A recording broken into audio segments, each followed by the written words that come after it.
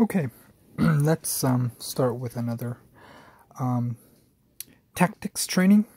Here it's white to move, and white is going to checkmate the black king in a quite elegant fashion.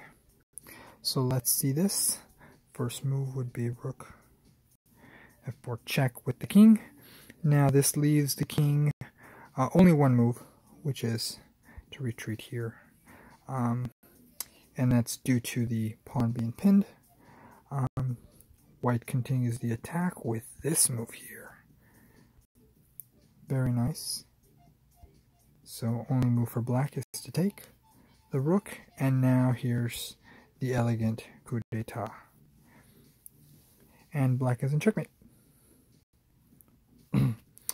So the main theme here is the clearance of the black pawn on g5 with the sacrificed rook, with the rook sacrifice. And so first we just sacrifice the rook here on h4, clearance from the pawn, which allows the g4 checkmate.